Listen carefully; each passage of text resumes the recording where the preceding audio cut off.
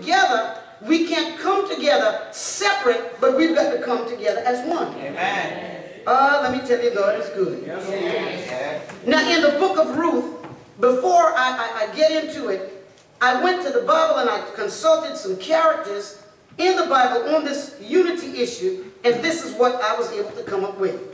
In the book of Ruth, chapter 1, the subject, the scriptures that we read from, I saw Ruth and her mother-in-law. If you know the story of Ruth, then you would know that she was a Moabite. She wasn't even a woman from the children of God. Naomi and her husband and 2 sons went to the land of Moab because there was a famine in her homeland. While in Moab, Naomi's 2 sons married 2 Moabite women. That's why we need to teach these children be good. Our children marry anybody from any culture. Not that we're not one. But if your children are in the Christian faith, they better stay in the Christian faith. These 2 young girls joined the family of Naomi, and not only joined them, but joined in serving their God. These girls were used to serving idol gods, so I would imagine it would have been difficult for them to serve a God that they could not see, but had to believe in what they were told by their in-laws and their husbands. Now, Naomi's husband and sons were killed in battle. I want y'all to read this story now, so you could see. Naomi was left with her 2 daughters-in-law and no man to care for them. In those days, if a woman didn't have a man or a son to care for them, they had to fend for themselves. Girls, we're fending for ourselves today. We're back in those times. You sit right there, and you think these children you have today are going to turn around and come back and take care of you. You got another thought coming. These children are all for themselves. I don't care how you train them. They're for themselves. In the Bible days, a woman didn't really mean a whole lot. It was those boys and the men that they had. And every time you would find a widow woman in the Bible, some man, God would put it on some man's heart to come by and take care of them. You let your husband die, you better get up and get you a job. Because these men don't have you on their mind. And as I said, these young boys, they have their own agenda. They don't think about you going to coming. Mother's Day come, Mama ain't got nothing. Birthday come, Mama I still ain't got nothing. You better learn to lean on the Lord. Naomi decides that she will go back home where there was male relatives that would care for her since she is now up in age. Naomi goes to her daughters-in-law and she says to them, you need to go back home to your family and go back to your gods. Now Orpah decided that the best thing for her was to go back home. But she just didn't walk off. She kissed the mother-in-law and she went back home. Now let's look at Ruth. Ruth came from a different denomination than Naomi. Let's talk about denomination for a while. Yeah. We stuck on denomination. Yeah.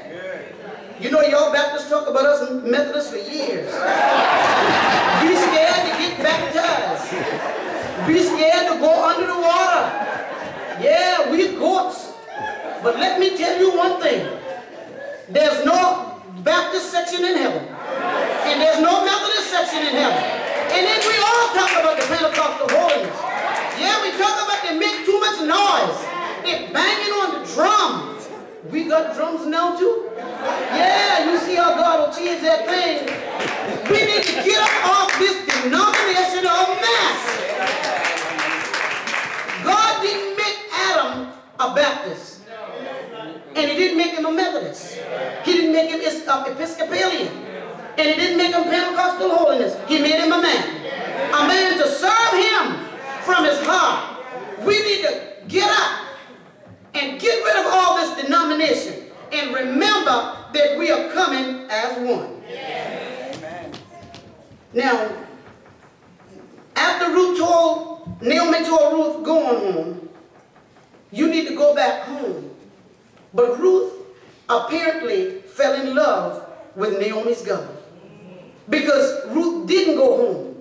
Ruth said to her that I'm going to stay with you. Ruth said to Naomi, here. Now listen, here's where unity is going to come in. Ruth says to Naomi, I'll go where you go. I will be your people and I'll serve your God. And all these things she said to Naomi. Not only unity was displayed, but commitment, love, strength was displayed in her saying she wasn't going home.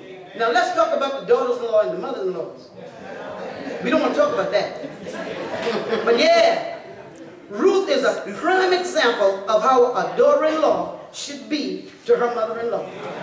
Now, I was at my line this morning, finger frozen, putting clothes on the line. And the Lord gave me this. For you daughter-in-laws, when you marry into a family, Go ahead now. you go in with them. See, you've got some daughter-in-laws today, they marry into family, and they're going to tell the son what to do, and the mother and the daddy and everybody else. It don't work that way. It don't work that way now, girls. Listen. If you're going to marry a man, you better like his mama. I ain't never, and that's not good grammar. Randy, I ain't never, until this day, seen so many young women want to get married and want to boss the whole clan. Go ahead now. They come in, they'll take land, they'll take money, and they'll do everything. But if you are a child of God, you wouldn't act unseemingly. And then mother-in-laws, that goes for you too. That girl didn't marry you. She married your son. And listen, mothers, when your daughters get married, don't tell them how to run their house. See, that's the biggest thing that'll break up a marriage today. Yeah, this is a women's conference and y'all need to hear. Don't run your children's house. Men, teach your sons. Teach them how to be a man. And if they marry a bossy woman, teach them how to train her. They need a man. Yeah. We got some bossy women around here today.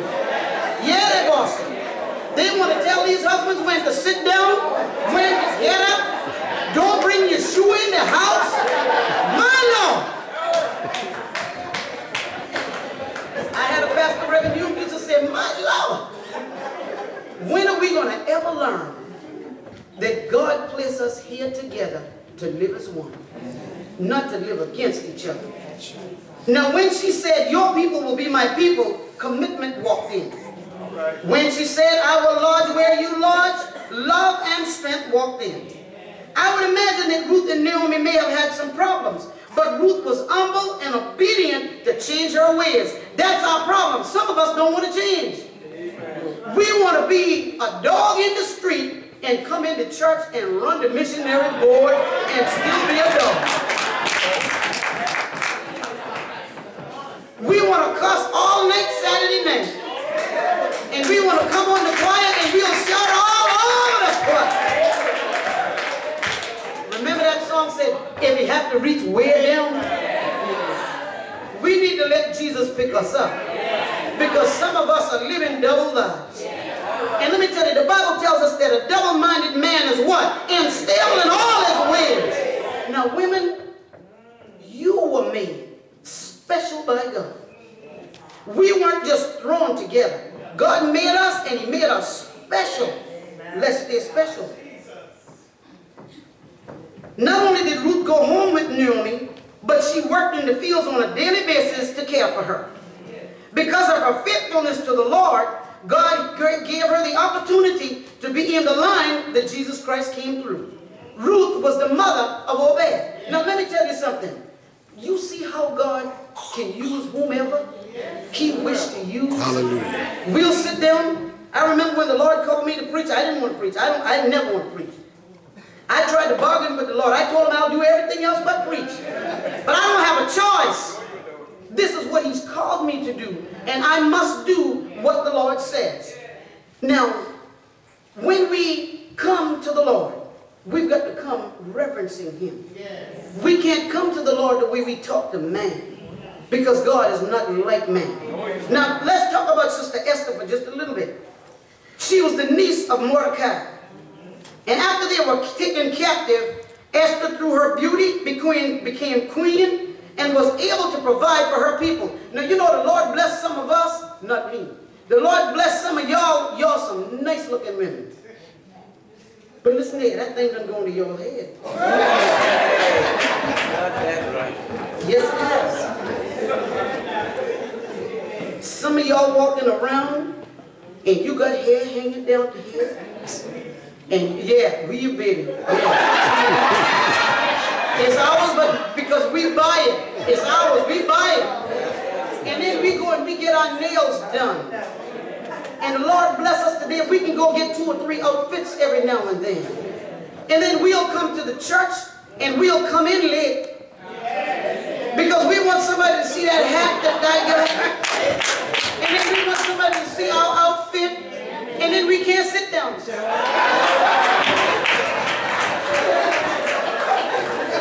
In the church. We might laugh, but it's the truth. And we ain't gonna pay about $1. Yes. I love to talk about giving. Because I'm gonna give God what's his. That's the only reason I'm blessed today, because I give God back what he gives me. Yes. I heard a story one time about money talking.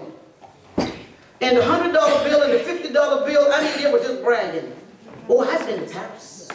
I've been to Rome. I've been to Europe. I've been all over the world. And then it got down to the $20 bill, and he was talking about how he's been to New York, and I've been to the White House, and Washington, D.C., and it got down to the $10 bill, and he started talking about, yes, I go to Belk's department store, and I go to Cato's, and all of these things. And it got down to the dollar bill. All right. And the dollar bill said, I don't know nothing about that, because the only place I go is to the church. That's the only place I go to the church. Now we need to stop treating that dollar bill like that. We need to bring that $100 that's been to Rome right here to the church. God has blessed us. Yes. We, as Elsie sang the song, we are better than blessed. But we don't show God how much we love him because we hold back on God. Now, even though Queen Esther was a beautiful woman, she didn't forget where she came from, and she didn't forget her people. She found out that her people was in danger.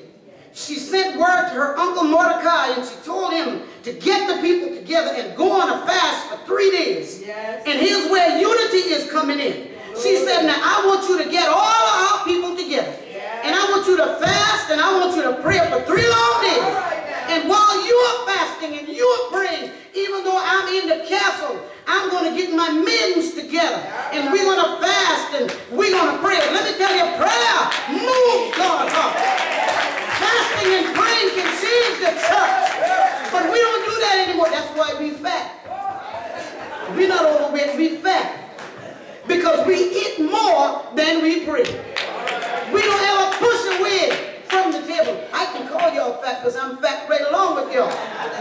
But when we get to the point that we start putting God first, and we stop eating less physical food, and we start eating more of this word, I'm telling you, our children will come home. Our wayward husbands will come home. These wives that are straddling the fence, they'll come home. But we give more time on physical food than we do spiritual food. We need to learn to push away from the table. And I'm here to tell you, if you push away from the table, God will bless, because he promised that he'll never leave us and he'll never forsake us. Now Esther united herself with the people and got them saved. Esther rose to fame and fortune, but she did not forget where she came from or who helped her to get there. With some of us, when God blesses us, we turn our backs on our family and our friends. And let me tell you, none of us have to walk the church anymore unless you just live right around the corner. God bless us, we all have a car. And if we don't have a car, we've got somebody that can pick us up. But let me tell you, now that God has made it so easy for us, we don't come to church as much. People find every excuse on Sunday morning, especially women. They got to run in their hose or their nail. I got a bad hair day. Oh, my outfit just don't look well. We find every excuse not to come and praise the Lord. But women, I'm here to tell you, God's going to hold every one of you accountable.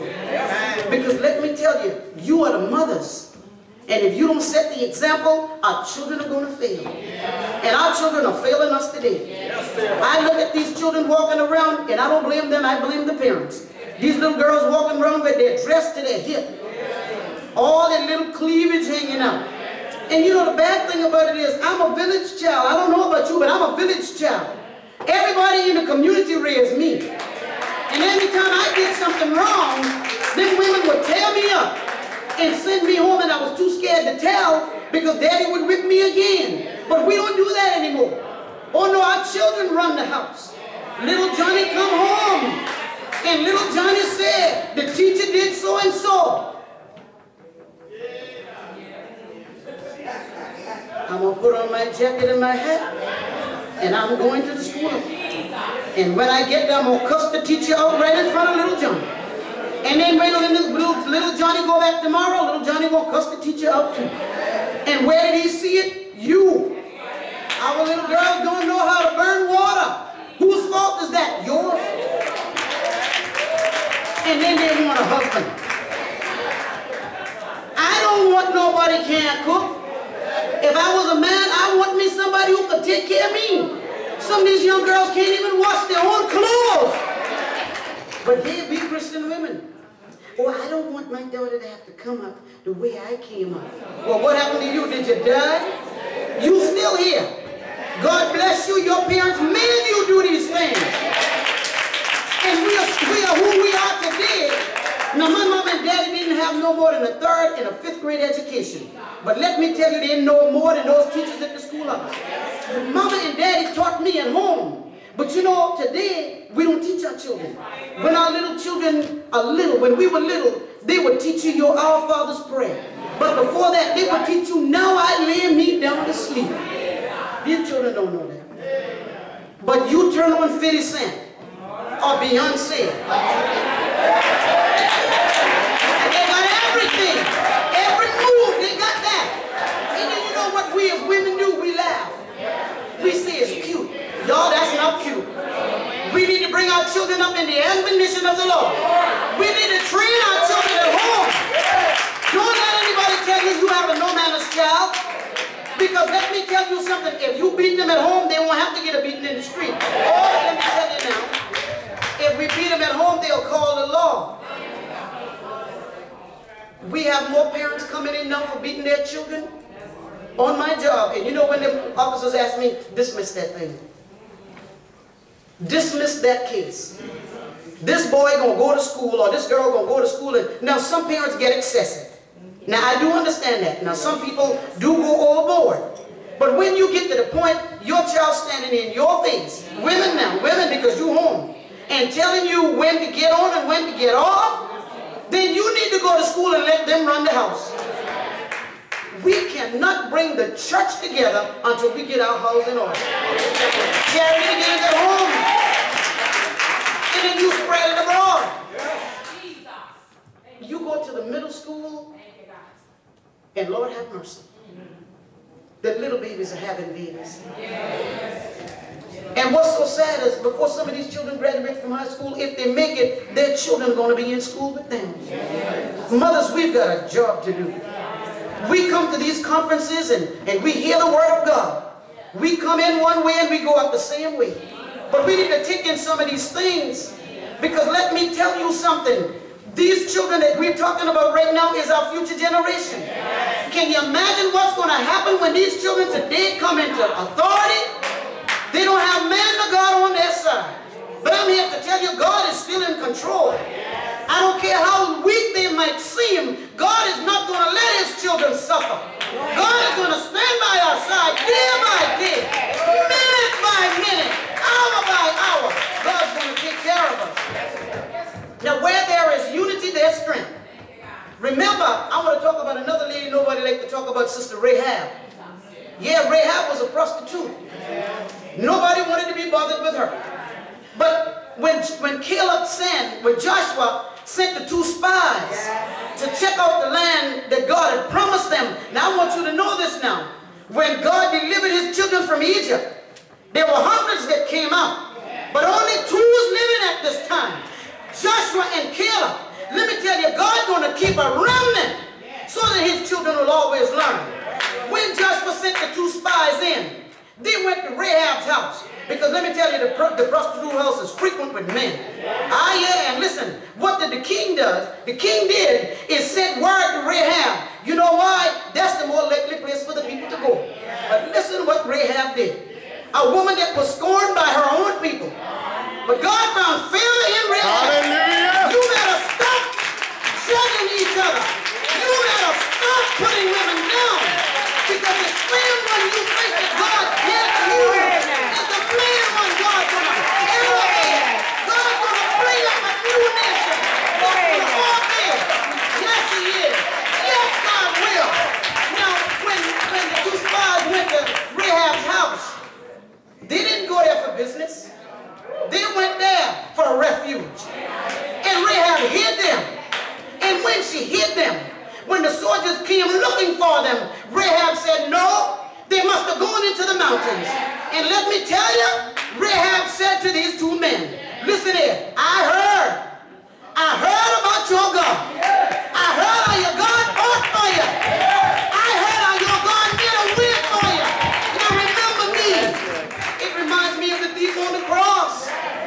When he was dying, all he could see to Jesus is when you get in paradise. Remember me. Oh, God used Rahab. Rahab went right on back with them. And let me tell you something. We've got to learn to be good to each other. Go ahead now. When these 2 spies went back home, they went back and told Joshua exactly what had happened. And Joshua said, because of her deed, we're going to be able to get into the promised land. I'm going to bring her. And Rahab didn't look out for her. We're selfish people today. We only think about us and others. Yeah. I want food for me and my children. Remune said, the man prayed one time, said, Lord bless me, my wife, my 2 kids, us 4 and no more. But we don't need to be selfish. Rahab said, don't forget my family. We need to get the family back together. We need to unite our family together. If you got a sister you haven't been speaking to, go to her. Tell her I'm sorry. Tell her forgive me. If there's an art between you and your brother, listen, all you've got to do is your part. If I go to Sister Wins and say forgive me, and she don't want to forgive me, that's on her and the Lord. I've gotten that monkey off my back. We can't unite until we come together. We've got to first learn to love one another. We've got to first learn to extend our hands to one another. We're so stingy today. Now I can know Sister Carol Simmons is in need. I can know that she's hungry. And you know what I'll say? I'm going to pray for you. No, prayer ain't going to feed her. We need to learn to get up off some of that blessing God has blessed you. Now everybody's worried about a recession right now. But let me tell you, God ain't in no recession. Everybody worried about on my job, we furloughing and they cutting my pay. And I got some of them white girls on and they just complaining. You know what I told them? I got a job. And I can pay my bill. I don't care if it's a cut. Go ahead I now. can bring home $100 a week. Thank you. God has given me a mind that I know how to budget my money. Thank you. I saw a sign in Kensington that says, give God what's right, not what's left. See, we pay all our bills first. No, baby. And then when we come to the church, Lord, let me see why I can first. I got nothing. Let me look in here. You know I got a late bill due. Lord, let me see what I can find. Now the usher standing there waiting on you and that dollar. That's all you can pay, $1. And you sitting there, Lord, and then you ain't even pay a paper dollar.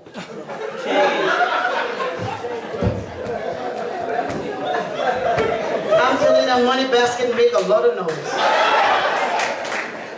Oh yes, if you go back there and count that money, them coins sing up us don't. Or they sing and make noise. But we need to learn that we've got to first come together. We've got to first unite ourselves. We can't look for the world to bring anything to us. Because the only thing the world is going to bring is evil spirits and problems. We need to learn to go to the Lord. We need to ask the Lord to give us all that we need to help us to get where He wants us to be. God has blessed us now where we have elevated ourselves. A person told me not long ago, and the Lord is just dealing with me, that God is about to elevate me. He's going to exalt me. And I feel it in my spirit. I feel it all over me. Go ahead now. That God is getting ready to do a new thing Go ahead now. in me. And I'm ready for Him to do that new thing. I'm not going to sit down on the Lord and tell Him no. Stop saying no. Because let me tell you, the more you say no, the further back you push the blessing. When the Lord gives you an opportunity, and this is for Sister Ruthina, I've never seen her sit down on the Lord. She was sick, but she was steady going.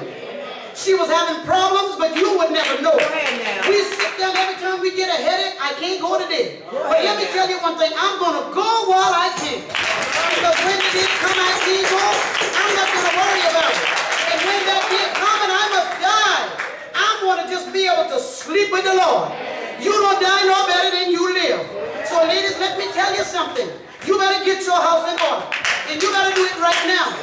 Don't wait until tomorrow. Now, I don't want to be no movie star. And I don't want to make no CDs.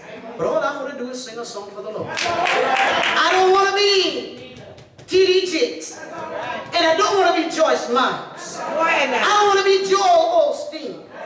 And I don't want to preach like Reverend Davis. I just want to be able to tell you that the wages of sin is death. And the gift of God is eternal life. I want to be able to tell you that if you walk right today, God will help you live tomorrow. I just want to be able to tell you every now and then that God said if you bring your tithe and your offering to the storehouse, He said He'll open the store windows of heaven and He'll pour you out a blessing that you won't have room enough to receive. Now listen, let's get off again, as I said, that denominational line. And let's strengthen our brothers and our sisters. We must love our sisters. We must pray for our sisters. In order to be Christian women, we've got to unite.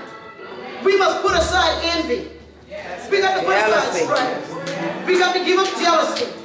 And we got to put down backbiting. And we got to put aside pride. And all the sins that separate us from each other. Ladies, it's time that we join hands and take a stand in our communities. We need to take our communities back from drug dealers, from the gangbangers, from those that break in and steal, and those that violate our children and our elderly people. We must join hands and give up that slave mentality. You know, some of us still have that slave mentality. We've got the house niggers and we got the slave field niggers. But we are all one in the sight of the Lord. The church should be a place for the sinners to come and find refuge from the ills of the world. When women pray, it moves the heart of God. We need praying sisters to bring the wayward children home. When we pray and love each other, commit ourselves to the Lord and to each other, we need to strengthen our sisters. Then we can say we'll bring the church together. But listen here now. I heard about the Mississippi Mass Choir. Let me tell you, Frank Williams and the Mississippi Mass Choir made a song that says, "Nearer, my God, to thee. Jesus, keep me near the cross." And there's singers right here. There's singers right in Brimsbury and in Chapee.